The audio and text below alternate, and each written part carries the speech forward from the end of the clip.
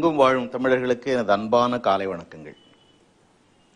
தமிழ்ல நான்மணிக்கடிகைன்னு ஒரு பழைய இலக்கியம். நான்மணிக்கடிகைன்ற அந்த பேரே நமக்கு புரிய வைக்குது பாருங்க. அதாவது 4 மணியான செய்திகள் அப்படி வச்சுக்கோங்க. ஒவ்வொரு பாட்டிலையும் ஒரு 4 கருத்துக்கள். இதை கொண்டதுதான் நான்மணிக்கடிகை. அந்த பாட்டு முழுக்க பார்த்தீங்கன்னா, அந்த நூல் முழுக்க பார்த்தீங்கன்னா, எந்த நாள் நல்லது, எந்த நாளை செய்யலாம், எந்த நாள் செய்யக்கூடாது, எந்த நாள் நம்ம சேர்த்துக்க வேண்டியவை, இதெல்லாம் அந்த நூலில் சொல்லும். இன்னைக்கு நம்ம வேண்டாமே, இது வேண்டாமே, இந்த நாளும் உங்ககிட்ட இல்லாமல் இருந்தால் நல்லது என்று நான்மணிக்கடிகை சொல்லக்கூடிய 4 செய்திகள் பார்க்க. முதல் வரி இப்படி தொடங்குது ஒரு பாட்டில். கள்ளாமை வேண்டும் கடிய வருதலால். கள்ளாமை நம்ம சாதாரணமா கள்ளன்ற சொல்லு நம்ம சென்னை மாதிரி இந்த நம்முடைய வட தமிழகத்துல பாவிக்கிறது இல்லை. ஆனா தென் தமிழகத்துல கள்ளன் தான் சொல்லுவாங்க, திருடனே சொல்ல மாட்டாங்க. கள்ளன் அப்படின்னா திருடன், கள்ளப்பயல். இலக்கியங்கள் சொல்லுது கள்வன் மகன் அப்படின்னு. காதலனை விளையாட்டா திட்டினதா இலக்கியத்துல உண்டு. அப்ப கள்ளாமை என்றால் திருடாமைன்னு பொருள். நேரடியாக கள்ளாமை வேண்டும் கடிய வருதலால்னா எதையும் நீ திருடாத, கள்ளத்தனம் பண்ணாத. ஏன்னா அது நமக்கு துன்பத்தை கொடுக்கிறது. இதான் முதல் வரி. அப்படின்னா அப்ப கள்ளாமைன்னா வெறும் திருடாத அப்படின்னு மட்டும் சொல்ற பொருளானா இல்லை. இந்த மனசுக்குள்ள கூட கள்ளத்தனம் இல்லாமல் இருத்தல் என்பது முக்கியம். மனசுக்குள்ள கள்ளத்தனம் இருக்கிறதுன்றது என்ன என்றால், வெளியே என் பேச்சு வேற மாதிரி இருக்கும், நான் அடுத்தவங்க கிட்ட பழகிற தன்மை வேற மாதிரி இருக்கும், அதெல்லாம் ஒரு மாதிரி இருந்துகிட்டு, ஆனா மனசுக்குள்ள அதுக்கு முரண்பாடான ஒரு சிந்தனை இருந்தா அதுவும் கள்ளத்தனம் தான்.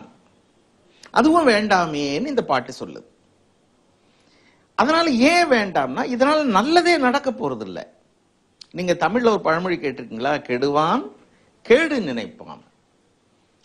அப்போ கள்ளாமை வேண்டும், மனசுக்குள்ள இந்த சிந்தனையை நீ வச்சுக்காம இருக்கிறது நல்லது. இப்படின்னு பெரிய புராணத்துல ஒரு காட்சி, அந்த பெரிய புராணத்துல ஆர்வம் இருக்கிறவங்களுக்கு நல்லா தெரிஞ்சது.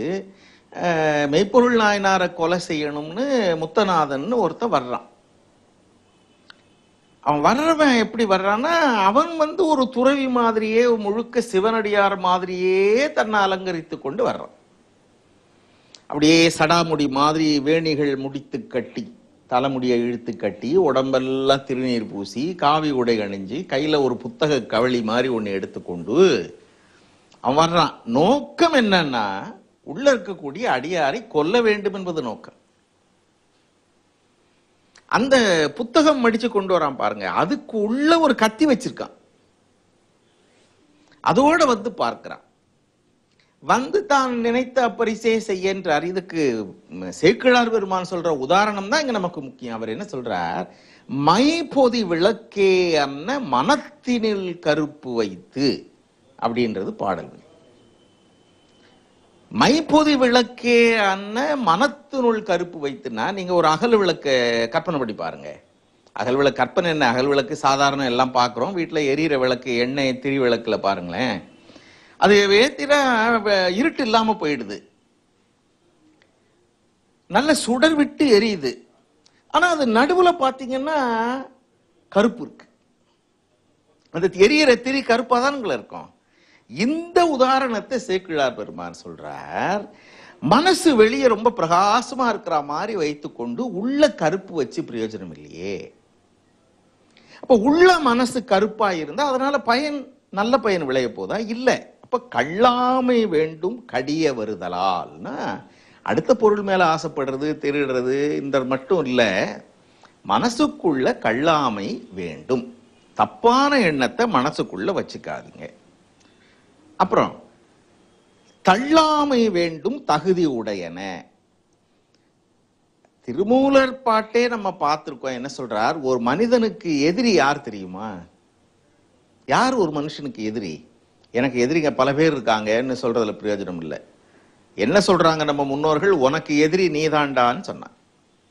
இந்த உலகத்துல நீ யாராவது ஒருத்தன்கிட்ட எச்சரிக்கையா இருக்கணும்னு நினைச்சா உன்கிட்ட நீ எச்சரிக்கையா இருந்துக்கும். நமக்கு ஆச்சரியமா இருக்கும், நம்ம கிட்ட நம்ம எச்சரிக்கையா இருக்கிறதுனா என்ன?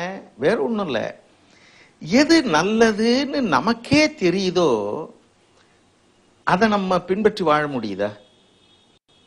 இன்னொரு பக்கம், எது நமக்கு நல்லது இல்லைன்னு தெரியுதோ, நமக்கோ நம்ம உடம்பு ஒண்ணும் வேண்டாங்க, இது சாப்பிட்டா வயிறு கெட்டு போயிடும் தெரிஞ்சு கூட சுவைக்கு அடிமையாய் சாப்பிடுறோமா இல்லையா? அப்போ என் உடம்புக்கு எது தேவைன்னு தெரிஞ்சு கூட ஆசையினால அதை விழுறது. எனக்கு இதுதான் நல்லது அப்படின்னு தெரியுது, ஆனா அதை நான் பின்பற்றாம இருக்கிறது. இதை செய்தா எனக்கு தப்பு வரும்னு தெரியும், இருந்தாலும் செய்ய முடியாம இருக்கிறதுன்னா அப்போ உனக்கு எதிரி யாரு? இதான் நம்ம பெரியவங்க கேட்டாங்க. தானே தனக்கு பகைவனும் நண்பனும்னு திருமூலர் சொன்னது அதுதான். அப்போ நல்ல விஷயங்களை நீ தள்ளிவிடாதே. உனக்கு எது நல்லது, உன் மனசுக்கு என்ன நல்லது, உன் உடம்புக்கு எது நல்லது, உன் குடும்பத்துக்கு என்ன நல்லது, உன்னுடைய அலுவலக சூழலுக்கு எது நல்லதோ அதை தள்ளிவிடாதே. தள்ளாமை வேண்டும் தகுதி உடையன, நல்லாமை வேண்டும் சிறியாரோடு. சின்னவங்களோடு சேராது. என்ன அப்போ வயசுல குறைஞ்சவங்களோடு பழகக்கூடாதுன்னு பொருளான்னா இல்ல. சிறியர்னு யார சொல்றாங்கன்னா வயசுல பெரியவங்களா இருப்பாங்க, அல்பத்தனமா இருக்கிறவங்க கிட்ட சேராது. அப்படிதானே? வயது வித்தியாசம் இல்ல. நம்ம விட வயது குறைந்த பல பேர் நம்ம விட எவ்வளவு, ஆங்கிலத்துல மெச்சூரிட்டின்னு ஒரு சொல் சொல்லுவாங்க பாருங்க, பண்பட்ட தன்மையோடு இருக்கிற இளையவர்கள் உண்டு. வயது போனாலும் பண்பட்ட தன்மை இல்லாத முதியோர்களும் உண்டு. அப்போ நல்லாமை வேண்டும் சிறியரோடுனா பண்பாடு இல்லாமல் சிறிய தன்மை சின்ன தன்மையா நடந்துக்கிறவங்களோட சேராதே. அவங்களோட சேர்ந்து பயன் இல்லை. பயன் இல்லை மட்டுமல்ல, தீமை விளையலாம். 4வது வரி, யார் மாட்டும் கொள்ளாமை வேண்டும் பகை. மனசுக்குள்ள யார் மேலையும் பகை வைத்துக் கொள்ளாரு. நீங்க கம்பராமாயணத்துல வரக்கூடிய ரொம்ப சிறப்பான வரிகள்ல ஒண்ணு, யாரோடும் பகை கொள்ளலன் என்ற பின் போர் ஒடுங்கும் புகழ் ஒடுங்காது. ராஜாக்கு சொல்றான், பகை வச்சுக்காத மனசுக்குள்ள.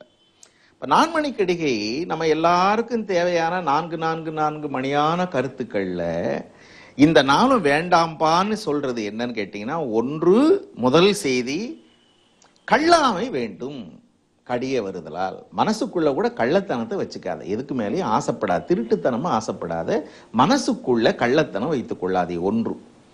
2வது, உனக்கு என்ன நல்லதோ அதை தள்ளாதே. எவ்வளவு சிரமப்பட்டாலாது உனக்கு என்ன நல்லதோ அதை வைத்துக்கொள், தள்ளாமை வேண்டும் தகுதி உடையன. 3வது, ரொம்ப பெரிய மனுஷனா இருக்கிறான்றதுனாலயே பழகாத, சிறியரா இல்லையான்னு பார். ரொம்ப சின்னத்தரமா பேசுறவங்க செய்வங்களோட நெருங்காதே. நல்லாமை வேண்டும் சிறியரோடு, மனதிலே கொள்ளாமை வேண்டும் பகை. யார் மாட்டும் கொள்ளாமை வேண்டும் பகை என்று இந்த 4 விஷயங்கள் இல்லாமல் இருந்தால் நீ ரொம்ப நல்லா இருக்கலாமே என்கிற ஒரு கருத்தை 4 மணிக்கடிகை பதிவு செய்கிறது.